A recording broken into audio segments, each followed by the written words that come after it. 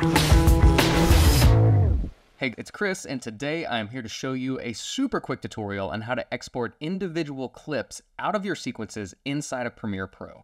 And we're going to use one of my new favorite tools, Automation Blocks by Mamoworld. This could not be simpler. All we have to do is select our sequence, we go and find this custom preset called Export Sequence Clips, and then we can choose our export format, which we have H.264, ProRes 422, 4x4, or we can choose our own custom format. And then we decide if we want the clip name to be included. I'm going to say yes, and then we choose our export folder. So I'll go here and go to Render Exports, and then we hit Run. And just like that, all of the clips that are in our sequence have been loaded up inside of Media Encoder, and we can export. Let's go ahead and do that just so I can show you these really do match up to what we had in the sequence. Okay, so let's jump back into Premiere, and then we'll go to Finder, grab all of these, make sure we're sorted by name. Yep, and you can see that the name is sorted by their clip number as they appear in the sequence.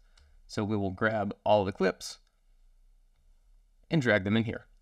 I'll get rid of the audio. Let's lock this off and lock this off. And just to show you that these really do match up, I will move them in place. Really, it couldn't be simpler. Now, one thing I do need to let you know is that when these clips are exported, they actually reference the source clip information. So if you have any effects that are applied onto the clips in the sequence, those will not be rendered, as well as any audio that is inside the sequence will not be rendered. But the clips, if they have audio attached to them, that will be rendered. If you're looking for something that exports clips directly from the sequence as it is with effects, with the audio from the sequence, then I recommend using this plugin.